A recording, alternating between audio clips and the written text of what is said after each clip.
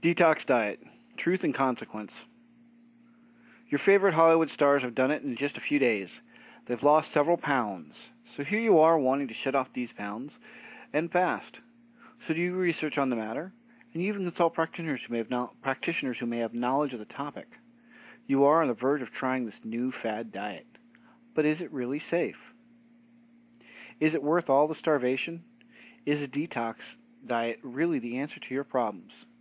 If you are leaning towards the affirmative, you may want to watch this video to know the truth and the consequences of committing yourself to the strict detox diet. As the name implies, detox diet detoxifies or cleanses the body by helping it get rid of all the chemicals and toxins that may harm our internal system. This is usually done by drinking a lot of water and liquids and eating lots of vegetables and fruits while staying away from solid food.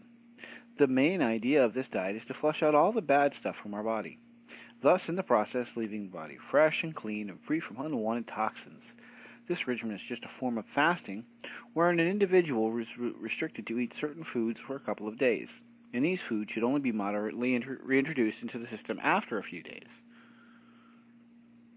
Proponents of the detox diet maintain that this therapy can bring so much good effects. They say that this diet would allow a person to be more energetic and more fully conscious. They further allege that because the toxins are eliminated from the body, the individual may feel healthier and lighter. However, one thing that the proponents of this diet have failed to show in their scientific proof in the basis of their support all their claim. They were not able to present evidence that the diet really does help eliminate the toxins from the body.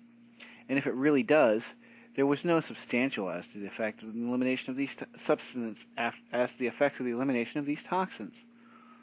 The detox diet would really introduce you into a diet wherein you would consume foods that are good for your health. However, at the same time, you may also lack some of the nutrients because you might be restricted to eating just fruits and vegetables. The nutrients that you may get from meat and other animal products will not be compensated. Thus, you are an active person. You may not be fueled enough to keep up with your lifelessness. Then the detox diet becomes risky. This diet may also involve taking supplements to aid in the weight loss program, and most of the supplements used are laxatives. These elements are intended to make a person visit the comfort room more often. Thus, they can cause dehydration, and the mechanisms of the digestive system may be disrupted, which may cause further problems. And the detox diet is similar to fasting. The effects may be that the weight would really be lost. However, the pounds shed would mostly be considered of water and even muscle. This is contrary to the idea that what you should be shedding are those unwanted fats. Another thing to consider is that when you are fasting, your body's metabolism is affected. This only makes it more difficult for you to keep your weight off or even lose more weight later on. Detox diet is really not a bad idea. Drinking lots of water and consuming fruits and vegetables is very much encouraged. However, you should bear in mind that everything should be made in moderation and proper proportions. You should still get the nutrients from other foods, thus your diet should not be restricted to just fruits and vegetables. Perhaps you should try eating everything in the right amounts. Then it is better than starving yourself just to lose weight. Your body already has organs to cleanse itself. With proper balance and healthy diet, your kidney, liver, and other organs will perform the function well.